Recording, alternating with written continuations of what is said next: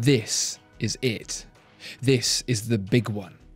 In one corner you've got Patek Philippe, king of the watchmaking trifecta, and in the other you've got our Lange Söhne, the crisp, clinical perfectionist. It's Switzerland versus Germany, classic watchmaking versus polished efficiency, and what better way to fight this fight than with some flagship watches from each brand. This is going to be good.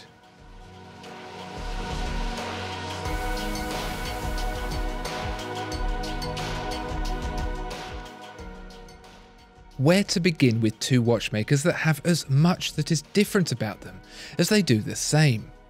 Both practice what is arguably the highest level of watchmaking, both excel in making complications, yet also hold strong ground with their simple classics, and both command loyal, die-hard supporters. Even these two watches, on paper, have very little to separate them.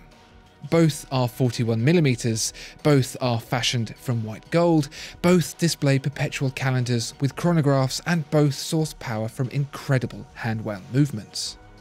Even in the details, they match each other incredibly closely.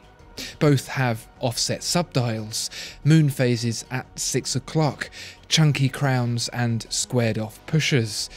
Yet sit them side by side and they couldn't look more different without one of them being an MB&F. In the Patek Philippe, a 5270G, you get a strong sense of the French influences from sort of Patek Philippe founder and Frenchman Adrien Philippe. I say sort of founder because the company was already established as Patek, Sapek and C before Philippe came on board, with the Sapek part of the original Polish pair leaving the business in 1844. So while the company, in one form or another, started making watches in 1839, it wasn't until 1845, the same year our Lange Söhne was founded, that Patek Philippe started trading under the name we all know today. You follow? Anyway, turning our attention to our Lange Söhne's Datograph Perpetual, and we immediately see strong Germanic angles, clean, unfussy lines, heavy Gothic lettering. Everything is neat and tidy, from the open, spacious dial right down to the use of a singular font. I expect that if someone otherwise unaware of this brand were asked to guess where it hailed from, they'd get to Germany pretty sharpish. In this inverted colour combination of white text on a grey dial, it makes for a very sombre looking thing. When it comes to appearances, these two could trade blows all day long. It's down to personal taste whether you like the Patek Philippe's mishmash of elements versus our Lange Söhne's carefully orchestrated display, the flared lugs and characterful concave bezel over the straight-laced minimal approach. But what about how these two £100,000 plus behemoths perform? Both companies entertain a similar approach to making their perpetual calendar chronographs, with a manual wind movement decked with a chronograph on the back and a perpetual calendar on the front, but that's where the similarities end. For Patek Philippe, tradition is the name of the game, and so it's predominantly with wheels that the 5270G displays its information.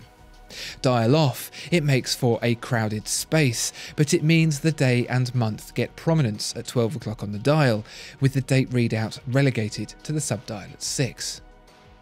Our Lange Söhne has gone down a different route, choosing not only to prioritise the date as the primary display, but to really prioritise it, fashioning it in the outsized form found on other Lange Söhne watches.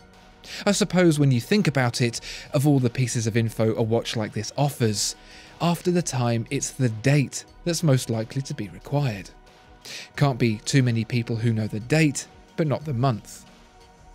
With such an enormous piece of dial real estate taken up with the big date and its even bigger wheels, the Datograph Perpetual doesn't have the luxury of smattering other wheels all about the place like the Patek Philippe does. The solution is in the subdials. Where the 5270G has a pair straddling the centre that serve just one function only, our Lange Söhne has clawed back some space by overlapping no less than 3 complications on each, hoovering up the standalone day, night and leap year indicators on the Patek Philippe and layering them with the running seconds and day and chronograph minutes and month respectively. The result is the reverse of what would be expected. The Patek Philippe looks busy, complex and fit to bursting with complications. The Lange Söhne is left with lots of clear space, thanks mainly to needing one less subdial than its rivals, and feels simpler than the Patek Philippe despite the chronograph having an additional flyback complication. And the setup of the two watches takes a similar approach, with Patek Philippe relying on hidden pushers to get the job done. The Lange Söhne does too, but with a little extra thought it's been determined that once everything is fully set and the watch is left unwound for a few days, quick access to the date adjustment is all that's needed. And so that's what you get, a chunky pusher at 10 o'clock that activates only when the crown is in time-setting mode. We're at the final round, and it's here that each brand digs deep to fight for glory, exposes its delicate underbelly to take a devastating swing at the other. For Patek Philippe, that's with the caliber CH29535 PSQ. For our Lange Söhne, the caliber L952.1. And what has been said of the rest of these watches can be said about the movements. Despite having similar horizontal clutches and instant minute change features for the chronographs, they are rather different. While the Patek Philippe carries a suitably traditional appeal, it's here that the Lange Söhne shows us that it has a fun side after all. The dial of the Datograph Perpetual may be restrained, but the movement is anything but. Layers upon layers of stark, spindly components nesting on top of one another in such close proximity that it's hard to believe it actually works. And if it appears that the L952.1 has more parts than Patek Philippe's equivalent, that's because it does. An extra 100 to be precise, 556 versus 456. This leads to an almost overwhelming spider's web display of watchmaking that does, unfortunately, have a couple of downsides. The Lange Söhne is just under a millimetre thicker than the Patek Philippe and packs in 1.5 times less power reserve. In a world with smartphones, self-driving cars and fridges that can tweet, it's frankly astonishing that we get to see two such different approaches to making these impressive watches.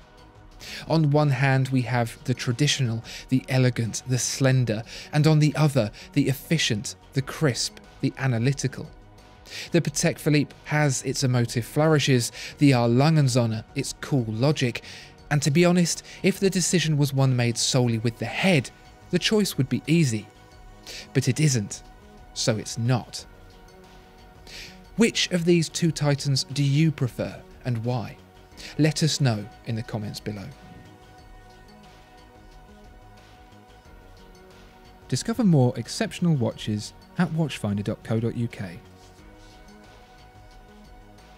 If you enjoyed this video, please like and subscribe.